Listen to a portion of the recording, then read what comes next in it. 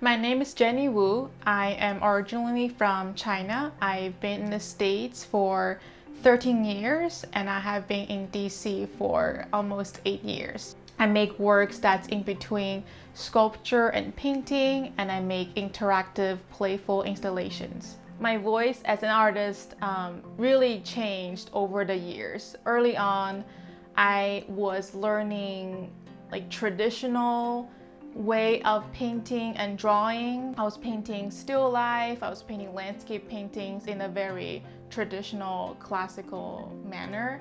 Eventually I realized that there's not enough me in there. I really need to find my own voice. So I got rid of my painting supplies and I went through a phase where I just tried everything I can. I tried making paintings by cutting up the canvas.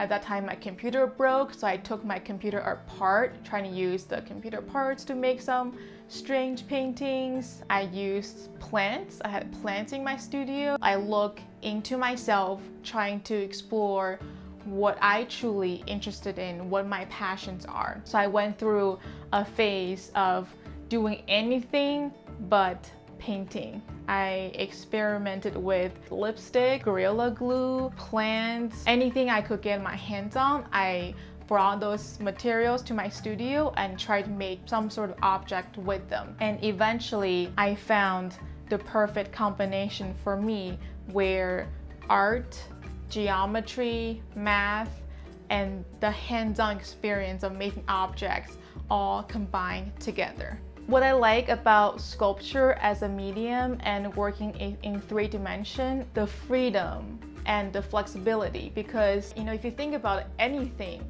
that's 3-dimensional could be sculpture. I love that freedom. I love how many possibilities that I can find. Coming from a traditional painting perspective, I found a bridge where sculpture that exists as a 3-dimensional object and painting is traditionally flat. I found the perfect combination of those two aspects. I'm not trying to force myself to be something else, to be somebody else, because we all have the things we're good at and the things we're really bad at, and it's good to know both sides. If I could go back in time and tell myself something, I would probably tell myself to don't be afraid to try new things. Don't be afraid to explore more, and don't be afraid of failure.